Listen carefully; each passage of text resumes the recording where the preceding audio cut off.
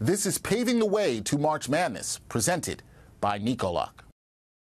The men's college basketball season comes to a close on Monday night with the national championship game going down between UConn and Purdue.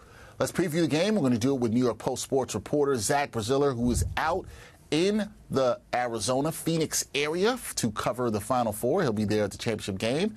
Zach, how's it going? I know it's been a busy weekend for you. Good. We got the game everyone wanted to see. Purdue and UConn, Clingan against Edey. UConn, is just destroying everyone. We'll see if they can destroy Purdue. It's got great storylines. The team trying to make history repeat for the first time since 06-07. You have Zach Edey, who's really been the best player in the sport the last 2 years. Purdue looking for redemption after losing in the first round last year. NCAA's got to be thrilled to get this game. The two number one seeds, 1 and 2 in Ken Palm. I think everyone's pretty fired up for what maybe can be a great game. Yeah, I think so. And you and I talked about this before. We always talk about the matchups you want, and sometimes it doesn't happen. But here we go. We got a matchup that I think most people wanted to see. So, Zach, let's start with this. And I want to talk in terms of matchup. I want to talk could be one of the most intriguing matchups that we have in this game. We got a battle of centers here. UConn's Donovan Clingan against Purdue's Zach Edey. How do you see this matchup going? Because Edey's been dominant all tournament long, but he hasn't faced a defender like Clingan. So who wins this matchup, the battle of the big men? Hey, it's a great question. Look, Edey has been awesome in this tournament. He's averaging 28 a game. Clingan's been really good, especially these last two. He's got, 40 points, 15 rebounds, 9 blocks, in the wins over Illinois and Alabama.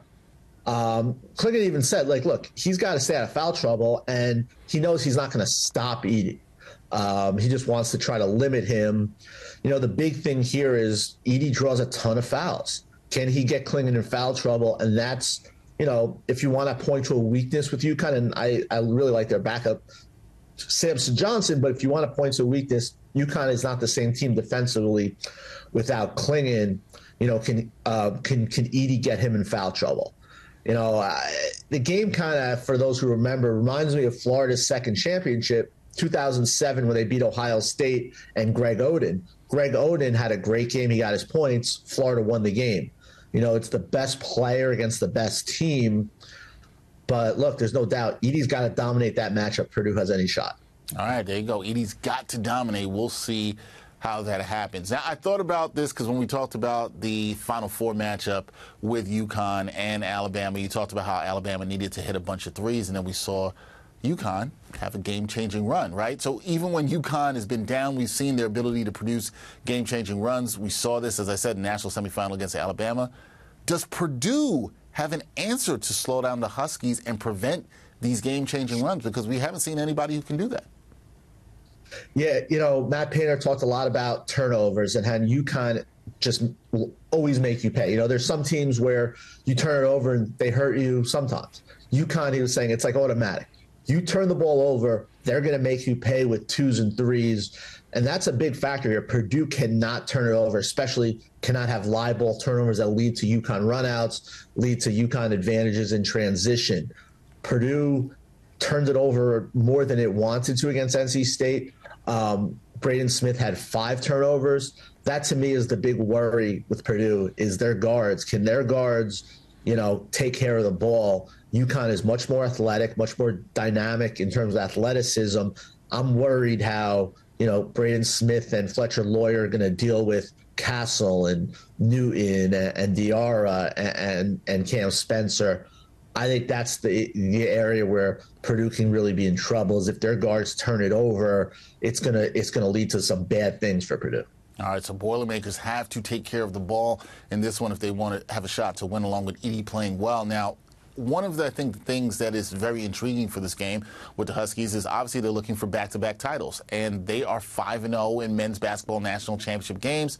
They've looked great in this tourney, but is all the pressure on UConn in this game trying to go back-to-back?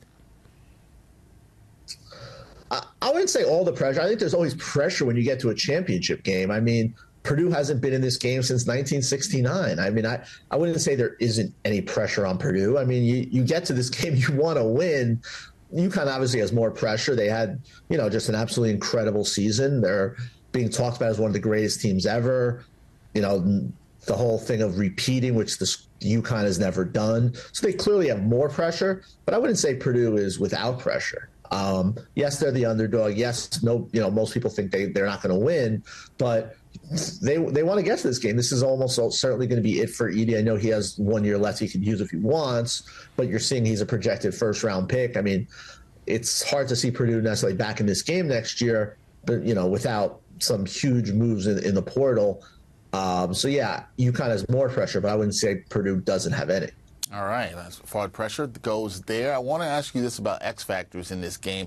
What player or players have to be X factors in order for the Boilermakers to pull off the upset on Monday night? You talked about how Edey's got to be strong and he's got to play well, but who could be the X factors for Purdue in this game? I like Lance Jones as an X factor. He played really well against NC State. He hit 4 threes. He's probably their most athletic perimeter player. He can really shoot it. I think he has to have a big game for them to win. Look, I think all their guards have to play well, Lawyer, Smith, but I think Lance Jones is a big one here just because, his athleticism, his ability to hit three-point shot. He's probably going to see a lot of Stephon Castle in this game. We all know how good defensively Castle is. I'm going with Lance Jones as a potential X factor for Purdue. All right, going with Lance Jones there. We'll see how he plays in this matchup. Zach, you picked UConn at the start of this tournament. You had them. Do you see them getting the job done and making your prediction look good? Or are you going to switch it up on me now? You're going to go with a Purdue upset in this one. What's the final pick from Zach Braziller to end this tournament? Are you sticking with UConn or not? I mean, is this a serious question? It's a serious question. Sometimes people like to switch it up. I don't know. I'm trying to see. Okay. Maybe you want to switch it up. Maybe you have something for the people. You want to surprise Mark Hale. I don't know what's going on. I'm just trying to see. UConn by 16. I think it'll be a somewhat competitive first half, and the second half will be a rout. I just don't think the Purdue guards can handle UConn. The athleticism factor, the explosiveness factor. I do have one way that Purdue can win. Do you want to hear it? Yeah, sure, please. Okay. I'll give them Alabama's guards. Purdue can win. As great as Edey is, and Purdue's a very good team. I'm not trying to dismiss Purdue. UConn is just a different animal. They're way too good at every position. They have difference makers that come off the bench. Purdue beat NC State somewhat handily, but NC State didn't play well. They missed a ton of shots. I thought a lot of makeable shots. Edey's going to have a performance for the ages for this to even be close. I just do not like Lawyer and Smith against Castle and Newton. UConn, as great as Clingan is, UConn is just so good at every position. They have so many guys that can hurt you. I just don't think Purdue has the depth and talent to match up with them. Look, I think it's going to be 2007 Florida, Ohio State all over again. The best team wins comfortably, but the best player has a game. Edey's going to play well. He's going to put up numbers, but I think they're just going to be somewhat hollow because I really don't see it as being I think we're going to know the result by, with 10 minutes left in the game. I think UConn's going to be comfortably ahead. All right. Zach, not moving off of his pick is UConn. Yes, Zach, that was a serious question. Now, just trying to see maybe you were, maybe you changed your mind. Maybe you saw something differently, out there in Arizona. Nope. Zach was not moving on it. UConn has been his pick from the beginning. He's stuck with it. He's going with them to the end, and we'll see how it all plays out.